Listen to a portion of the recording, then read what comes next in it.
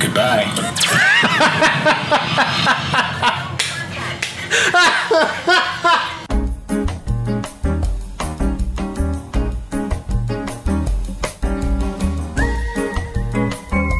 Wants to steal that idea and create placenta joust, you have my full blessing. There's also a frozen naked guy with some icy butt action going on. I guess you could call him inbred. Ha! Ha! Not so great if you have mashed potatoes. If we woke up naked together, using only 3 words, what would yo say? Pass it to ta both genders. Warning, this gets fun.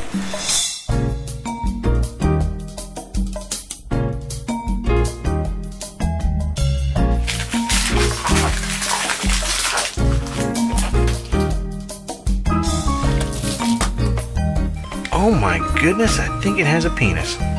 If I had a creepy basement, I mean, I do have a creepy basement. Terrorism. Cocaine. Neat. Curse you, Steve Jobs! Here we go. And I make my daily offerings to Elisha Otis just like everyone else. Cherry nipples.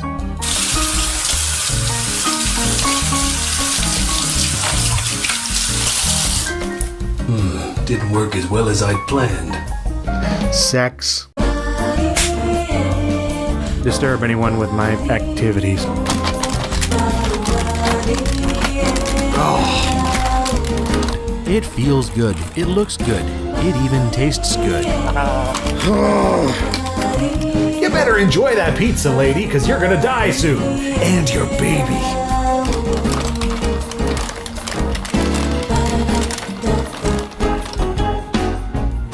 And about the same width as a pair of giant keys. Oh, I see the Katy Perry Sweet Treats House of Pain is still enduring a raging inferno. Yeah, here's what you do. Right, dead people now have Wi-Fi. You can actually see the Wi-Fi going into the ground above their tombstones, and it's because of feelings. And thank goodness for the mountains and rivers. Because I like shooting pregnant women who carry my child whilst defending my country and trying not to stare at Dr. Manhattan's junk. Hooray for sadism! Like this rather disturbing collection of pubes. And I do have one, but it's up there.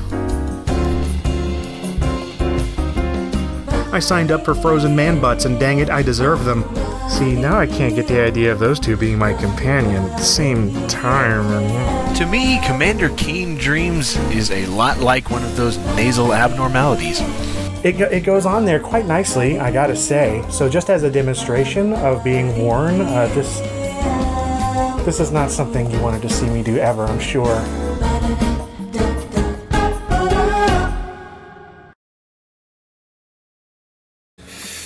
I'm trying to think of what else I can say to not have someone like chop this up and make a horrible perverted YouTube poop out of it. But yes, I do enjoy the girth.